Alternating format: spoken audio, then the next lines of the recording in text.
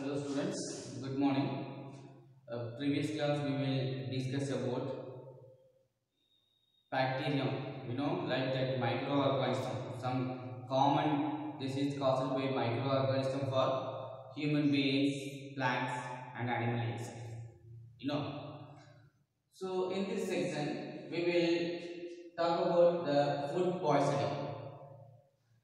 You know what is the meaning of the food poisoning? The food poisoning means what? Consumption of food spoiled. The consumption of food spoiled. Okay. Example, we will eat some food item in the roadside item. Roadside. So that food item is uncovered or should not cover. So that's why what will happen? Some microorganism, some insect, some flies sitting on that food item, so that microorganisms or insect emit that toxic substances. So when we eat that food item, definitely the toxic substances is taking in our food. So that's why what you feel? You feel vomiting and headache and stomach pain. So that is called the food spoiling. Okay. The food spoiling means nothing but the food poisoning. The food poisoning could be due to the consumption of food spoil. Consumption of food spoil by some microorganism. Okay, some microorganism. Consumption of food spoil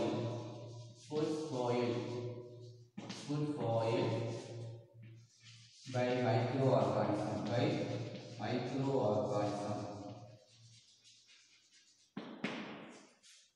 Okay, some that microorganism. Okay, the spoil that food item due to that some microorganism. So the microorganism that grow, that microorganism that grow on that food item, like bacteria or fungi, So these are the microorganisms. Some microorganism growth on that food item. On the time that microorganism emit that toxic substances. They emit the toxic substances. Okay, so this make the food spoil. Okay, these toxic substances make your food spoil. Okay, these toxic substances make your food spoil. Okay, so that food is already spoiled. Whenever we will eat that food, we will suffer. Okay, we will suffer. Sometimes causes the death also. So the food preserve is very important. Okay. And next one, so how to preserve the food preservation? The next subtopic, the food preservation.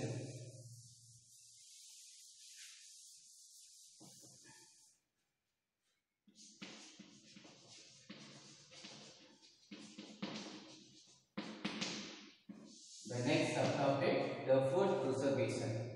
The food preservation is very important.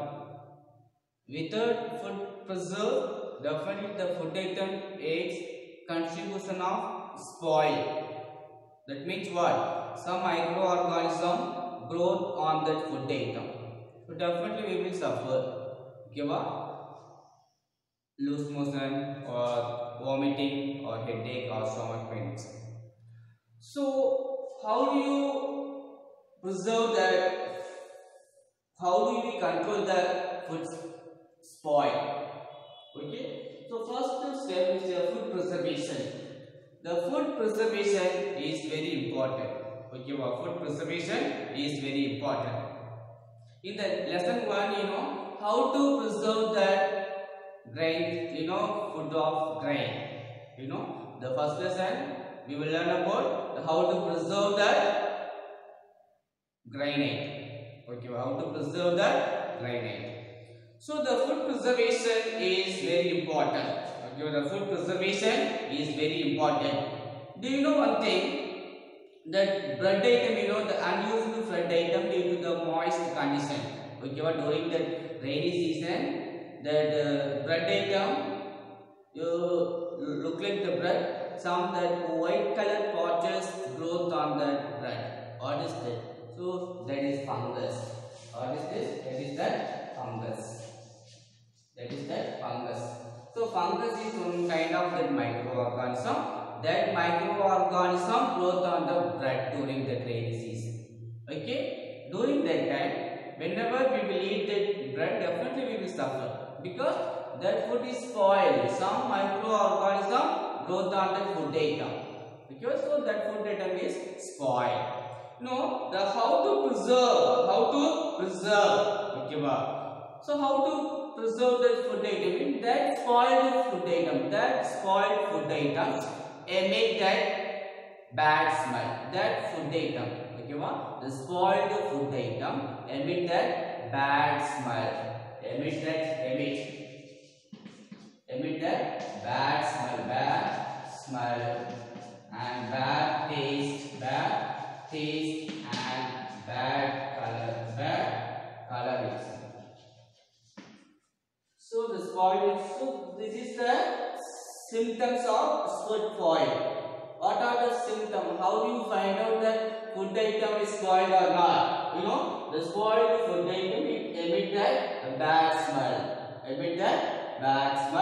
And emit that bad taste.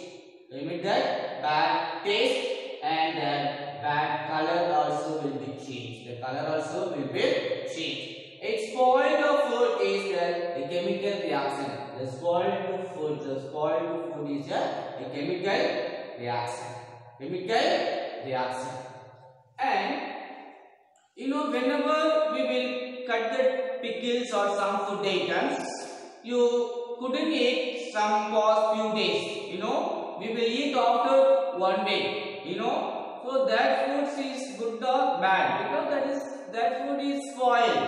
Because some fungus, some microbes, some of the microorganism is attack that fruit. Okay, so that is not good. Okay, that is a spoiled food item. And your grandma make a lemon or mango pickles, So definitely that one is not spoiled. Okay, because your grandma added something. Your grandma added some ingredients in that pickles. Okay, so what are the steps we can use for food preservation? Okay, what are the methods? What are the methods we will use that food preservation? One is a chemical method. Okay, next one.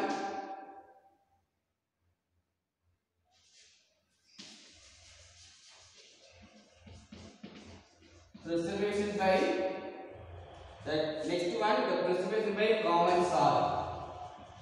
Next one, preservation by common salt. And next one, preservation by that oil. The preservation by oil and vinegar. Preservation by oil and vinegar. And preservation by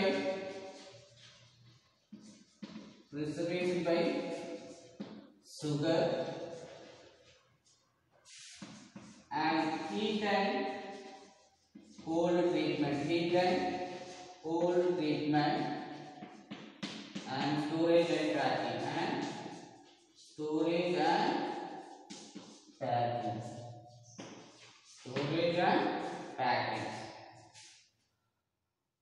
these are the method we are using for food preservation. What are the method? One is the chemical method, and second one preservation by common salt, and third one preservation by oil and vinegar, and fourth one preservation by sugar, and fifth one heat and cold treatment, and sixth one storage and packing. Sixth one the storage and packing. Okay, so these are the method. These are the method used for the food preservation. Okay, so the first one is a chemical method. So first one a chemical method. So it is a kind of the food preservation method. Okay, so normally we are using some of the chemicals. Normally we are using some of the chemicals.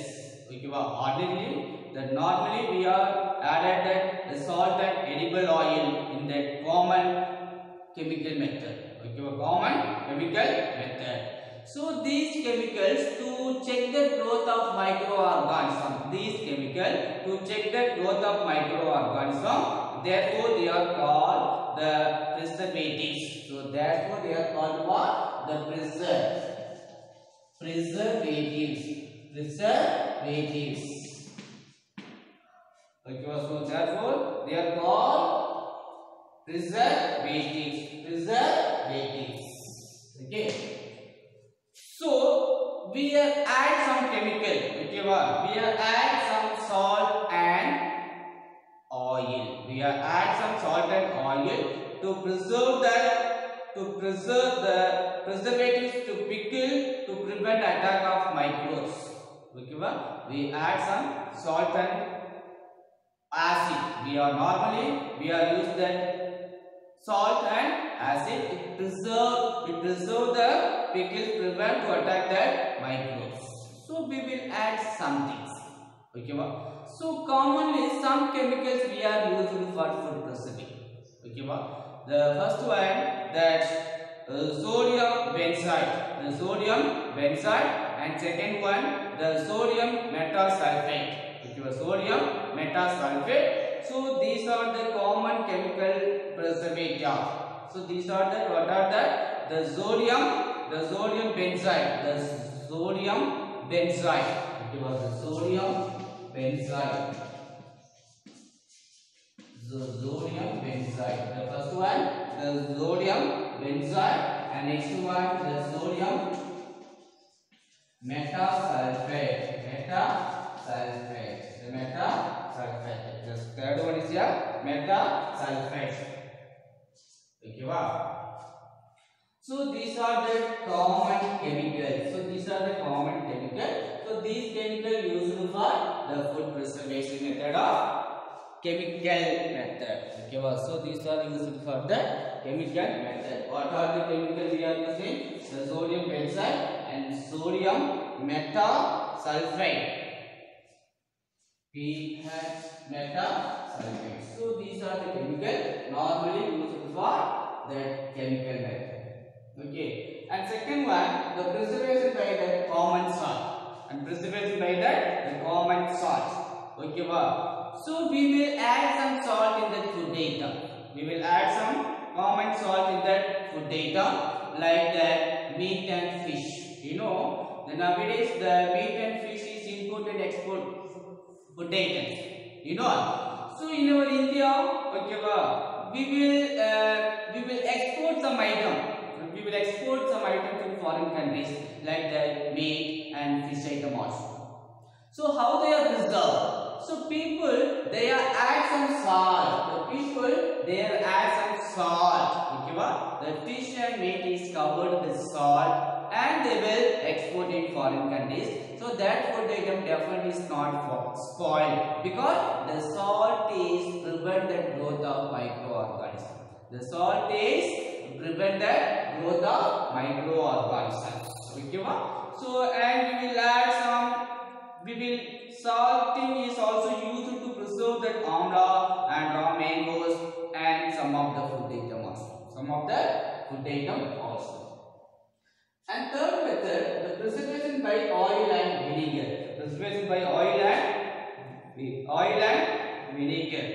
Okay, So whenever your grandma or your mom, they will prepare the pickles like that lemon pickles and that gooseberry pickles and that mango pickles. So definitely when we cut the pickles, okay, when we cut the pickles, so your mom and grandma, they will add some oil and vinegar, because that oil and vinegar should not, okay, oil and vinegar, that oil and vinegar, and stop the growth of microorganisms. So that the two things like that oil and vinegar, they will stop and grow that microorganisms in the pickles.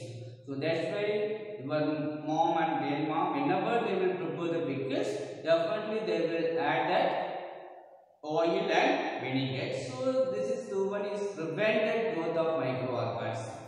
Okay. And next one, the prevented by sugar. The prevented by the sugar. Okay.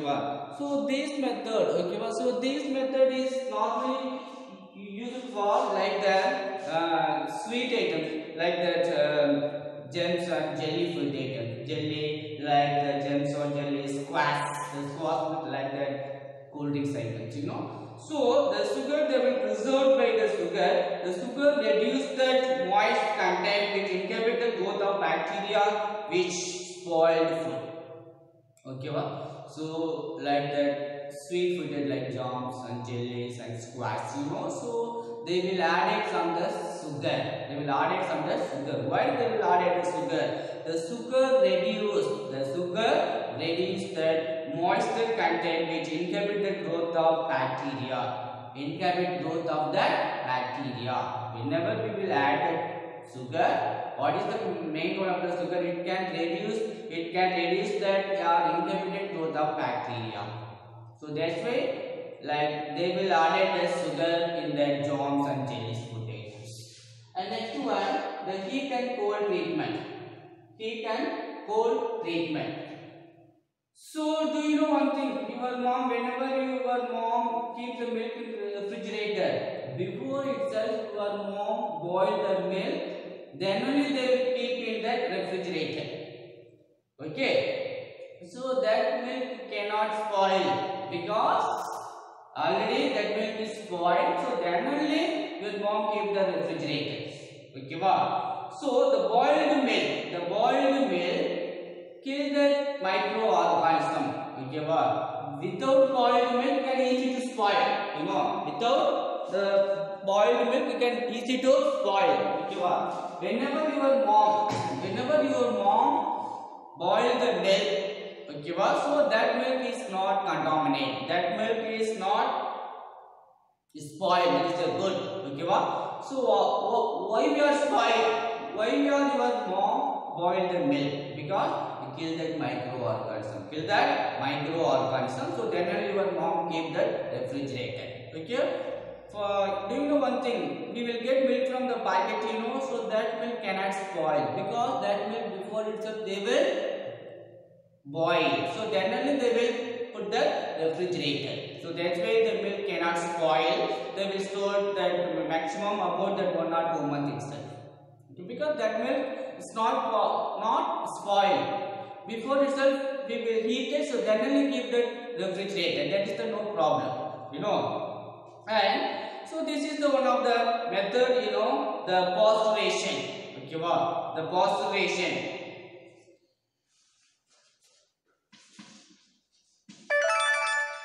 The next one, that is your pasteurization.